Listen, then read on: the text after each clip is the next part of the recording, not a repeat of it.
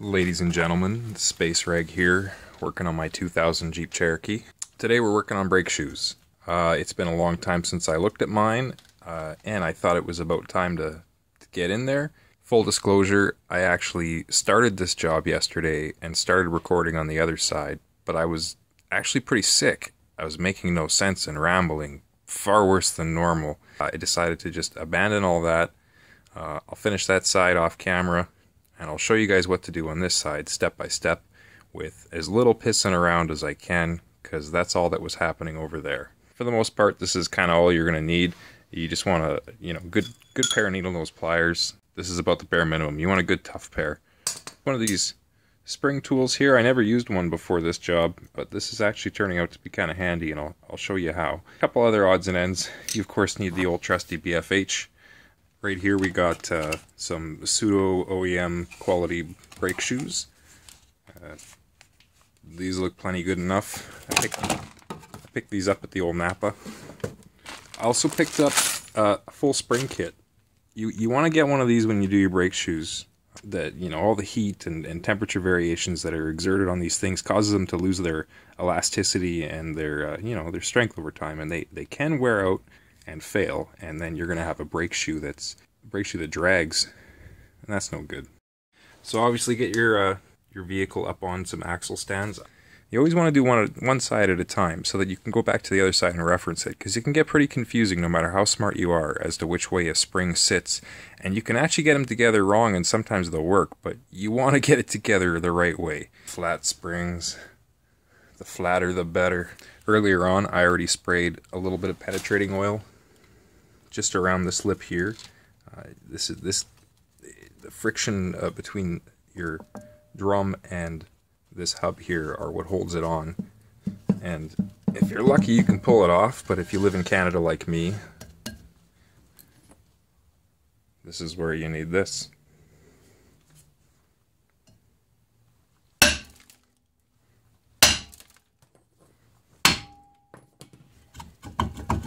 Just like that.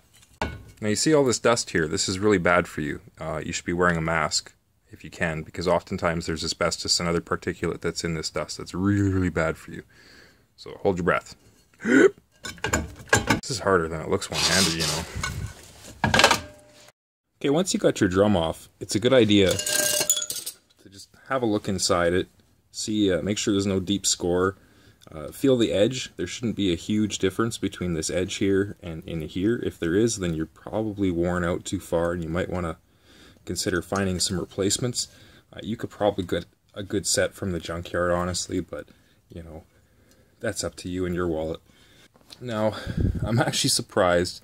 At least 2 years, possibly 3 years ago, I checked them, and I swear to God there was just as much meat left on these.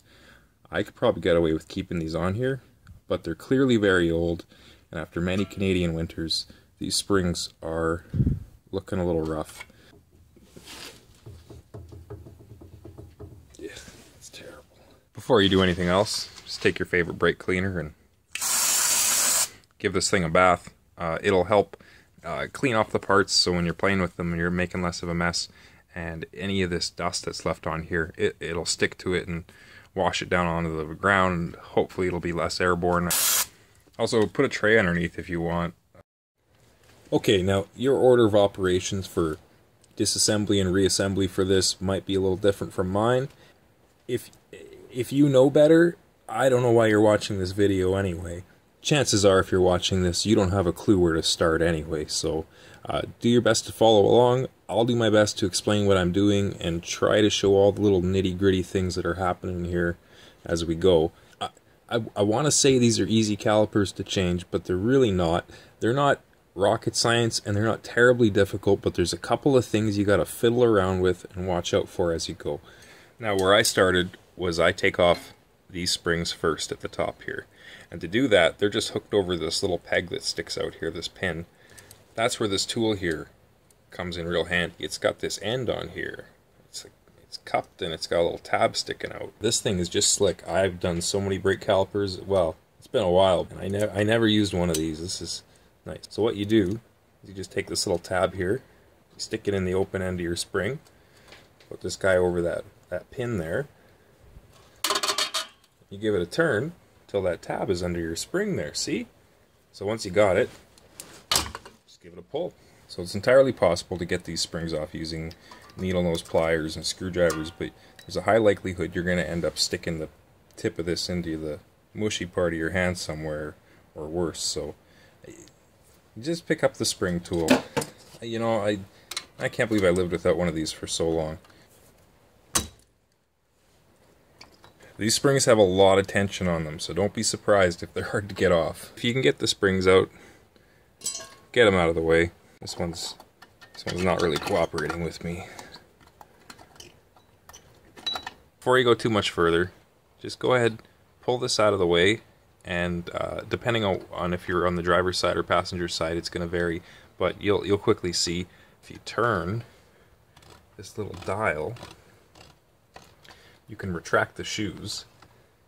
That may even make these springs easier to take off. Oops, sorry. They're still a bitch to get off, trust me. You just keep turning that until you can't turn it anymore and the brakes have come in. So once this is backed off completely, that takes a little bit of tension off of this unit right here. I find the easiest way to get that off is to take just a flathead screwdriver. The spring here wraps around here and kind of hooks down, so you kind of just gotta get that guy under there like that, give it a lift. Look at that, easy as can be. So there, that's out of the way. So this will flop around, see? So that's loose there, and that cable connects to this little loop here.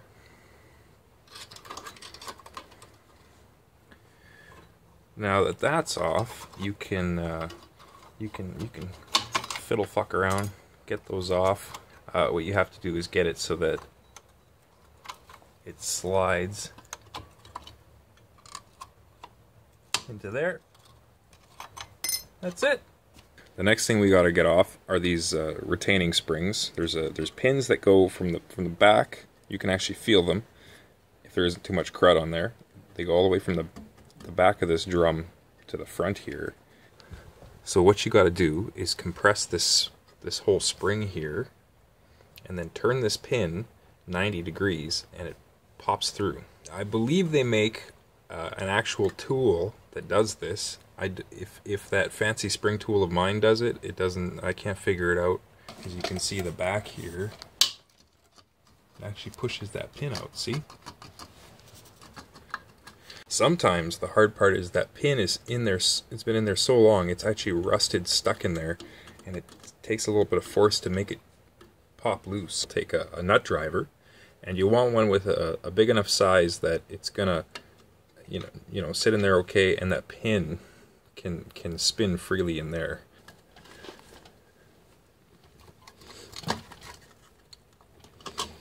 Look at that. We got it. So yeah, all I did was I pushed it in, and I pushed on that pin a little bit when it popped out until it broke free, and then I could spin it. The spring actually is broken, because you can see it left behind a little piece of itself. Over time, these things, they just sure weaken. This side, same thing. See, and if you're having trouble turning the pin at the back, you can always give this a guy a turn.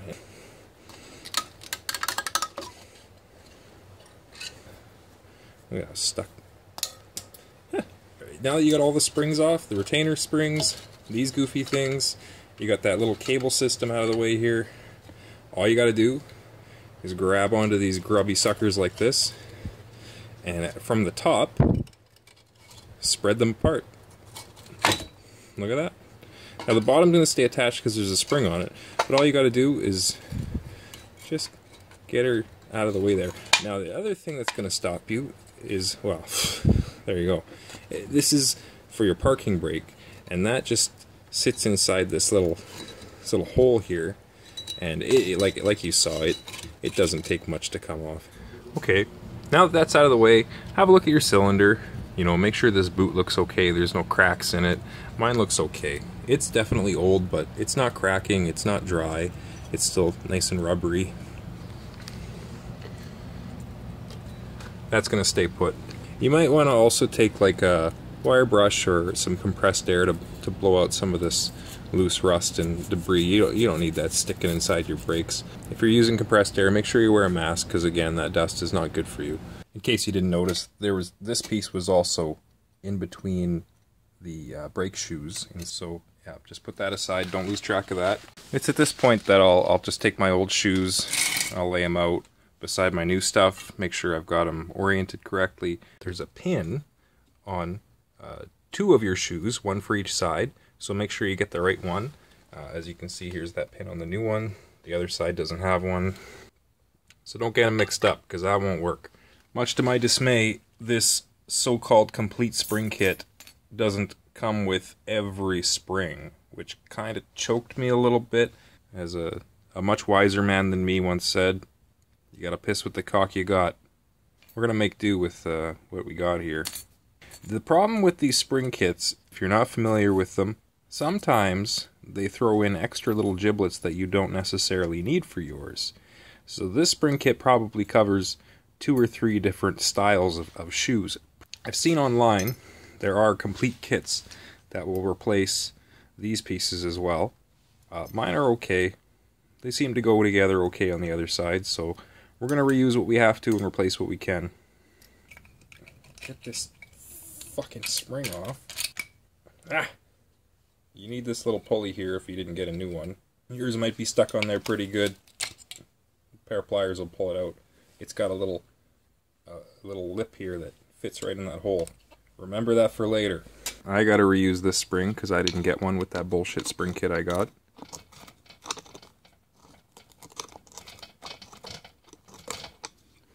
You could just work it off that little shaft there. Ugh, God. Well, that's what we're using. Next, just get this guy out of the way. This isn't a terribly strong spring, so you can get this off by hand.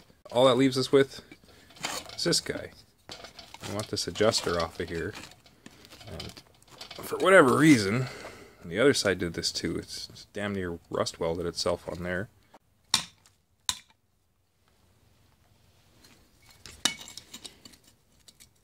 Just give it a little abuse and she should come off. Make sure that these things still spin freely. If you get your driver's side and passenger side confused somehow, this is your driver's side. It's a reverse thread. The passenger side's going to be a conventional, clockwise thread. Don't mix them up. Do one at a time. Jeez. Now, the other thing I like to do with these adjusters is take them apart, and if yours is in pretty good shape, this is actually not bad. Get yourself some high temperature anti-seize or silicone grease, that sort of thing. I like to use this stuff for these. I feel like it lasts longer. It holds up a little better. This end, you don't need a lot, just enough to get a little coat on there. And then, same thing with this side. Completely unthread this guy.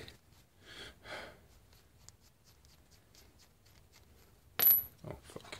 Same thing with the, fucking magnetic dust. That's the worst. You don't need a lot of this crap. It's far better to have a very thin coating of this all over the place than a big blob of it in one spot. When threads line up, they don't always touch.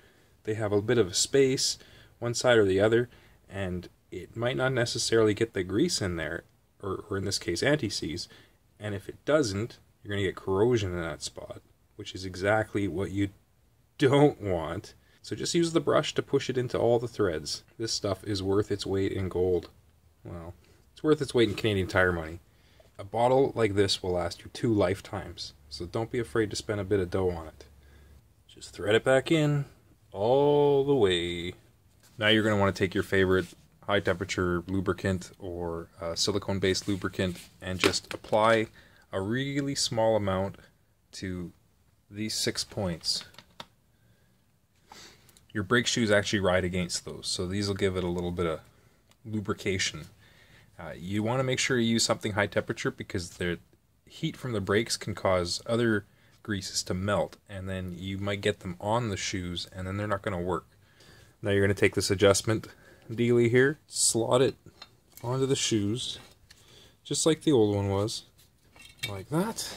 We're going to take our new spring here and just go you connect it from here to here. The spring it doesn't have a lot of tension, and it doesn't have to go very far, so it's pretty easy to put on by hand.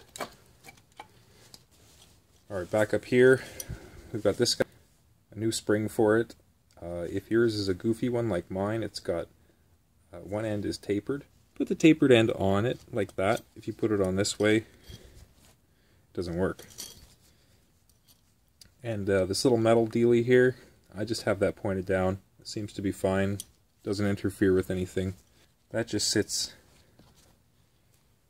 right there. Now, and remember our friend here, spread these, sort of get them on there. There's a tab on this guy that's got to line up with that hole there, so there we go. Now, both of these together have to squeeze into this little slot in this guy. So, just do that. Make sure the tops are behind back here. Now, because this spring is so new, it's not going to let you squeeze that onto there. So just keep that in mind. You can let it sit loose like that for now. We'll deal with it later, but just, you know, don't forget that's not quite on there. Now we're going to put in our new retaining springs. These just pop on there. These ones actually kind of sit in there snug enough it holds them. Now this pin's going to go in from the back. Going to go in, it's going to turn, and that's what's going to hold it in. Just get it over that hole, and take your nut driver, push it on all the way, push the pin in from the back, and then turn it.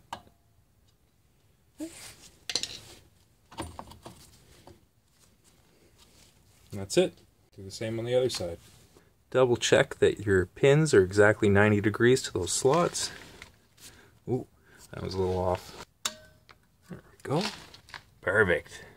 Alright, and as you can see, now that I've got support of the support from these, you can get that guy fed in there where it belongs. Okay, now I'm going to put this crappy old spring back on, since it's all I got. It just slips over this pin. Just because it's easier to see outside of it, when this is in there, this guy is actually going to hook over it like this. Oop. See? That's the back. So, not like this, or anything else, like that.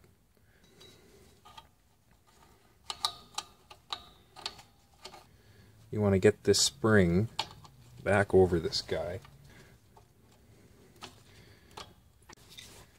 Your old screwdriver.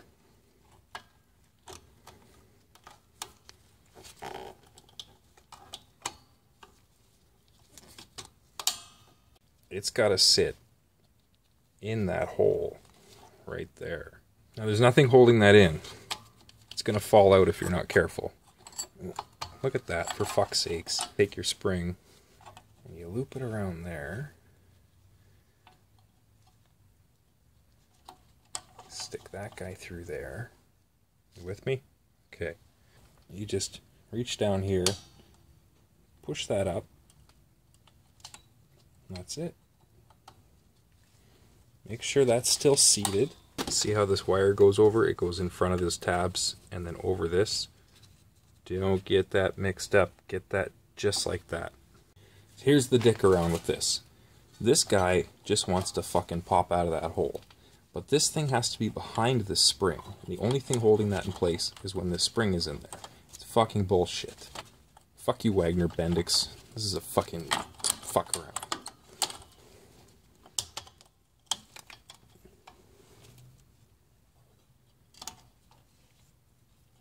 Okay. Now nobody breathe, because that is exactly where it's supposed to be. And if anybody looks at it funny, it's going to fall out. On your handy dandy fancy tool here, you take this goofy looking end. And I was pretty skeptical of this, but this actually kind of works. Put it through the spring. You put the end of that right on there. And then you pull this sucker.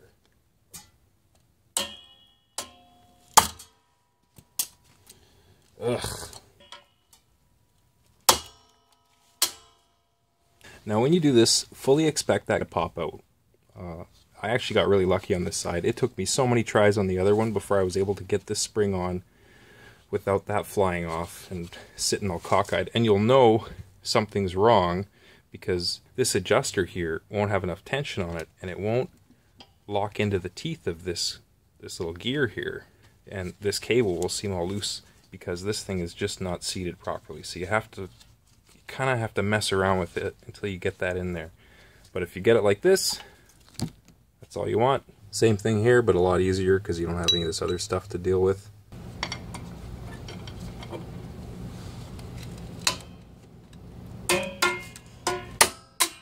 Alright, that's basically it for springs. Now I just like to give these guys a little whack, make sure they're seated, make sure everything's where it's supposed to be.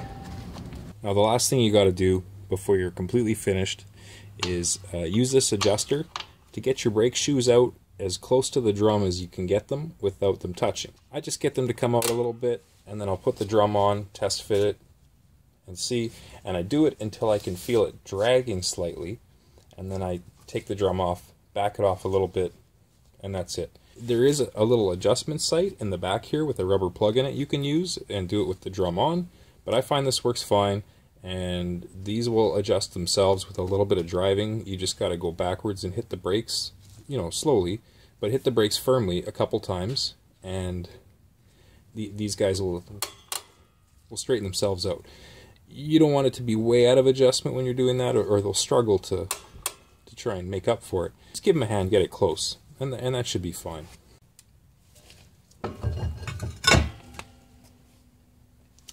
Thanks a lot for watching. Sorry it's such a long video. If you made it this far, I appreciate it. There's a lot of steps involved with this, as you saw. So good luck with yours. If you have any questions, put them in the comments, and someone smarter will answer. Have a nice day.